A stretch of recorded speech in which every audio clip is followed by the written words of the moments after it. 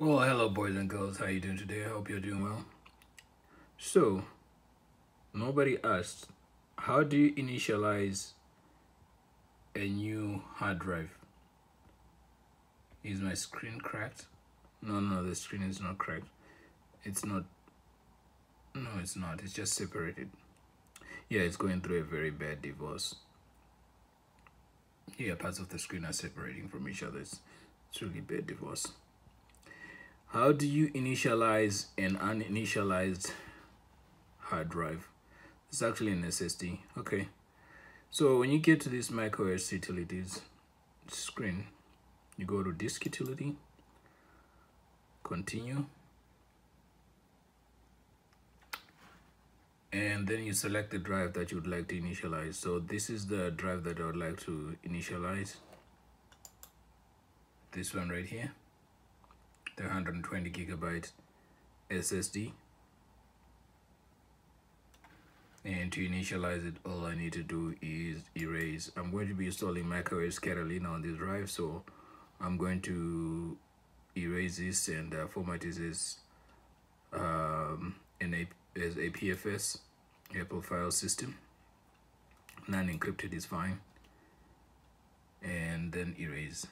That's how you initialize the hard drive. So it's just formatting, and then you change. You can actually encrypt it. You can actually format this as APFS encrypted, or if it was a regular hard drive, not an SSD, you could use macOS extended general. But I'm sure most of you are now using SSD drives.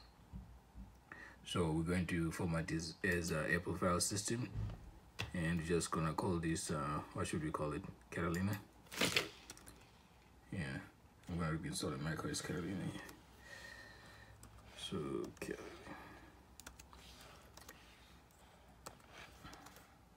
so you know what? I can do that later. Let me just show you this because I know you don't have time. Let's just call it cat for now, and then erase. So after that, it should be initialized.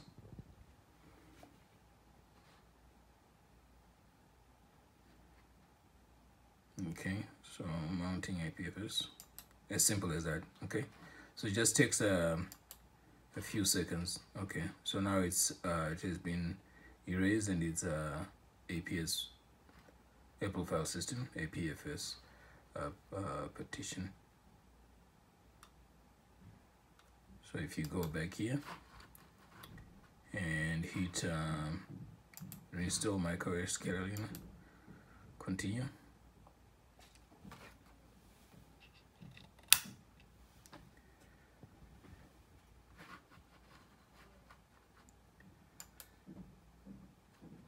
Agree.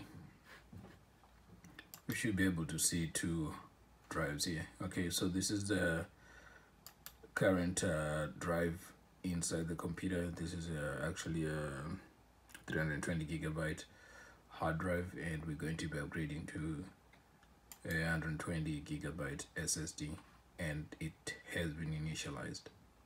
Okay, and then just hit next, and that's it. That's all you have to do, really. It's pretty simple. Just erase and then select the file format, and then your drive is initialized. Well, thank you for watching. As always, if you have not subscribed to the channel, please consider subscribing to the channel. Please like and share. I hope this has been beneficial to you. Enjoy. Ta-ta.